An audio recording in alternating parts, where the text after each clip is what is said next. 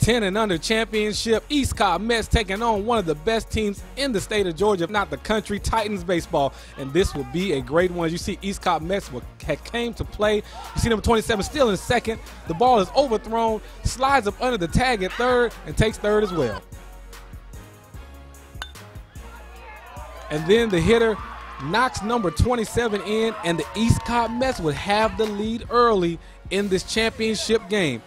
And then number 3 on the mound would start to pile up strikeouts as he would try to help the East Cobb Mets hold on to the lead. But everything would change with number 44 getting a double. Obviously, him legging it out, trying to get to second, and this here will put his team in a good position to score some runs. And then number 8, listen, that is a pretty bunt right there. A coach can't ask you to do no more as number 13 comes in, and Titan baseball will have a lead late in the game. But then number 27, again, causes confusion on the bases, steals third, comes on home, and East Cobb Mets are trying to come back.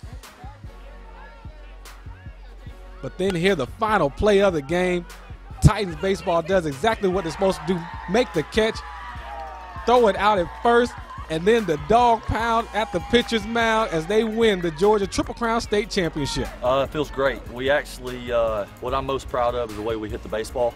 We scored, I believe, 98 runs in 7 games. Pitching, defensively, it's just a great team effort all the way around.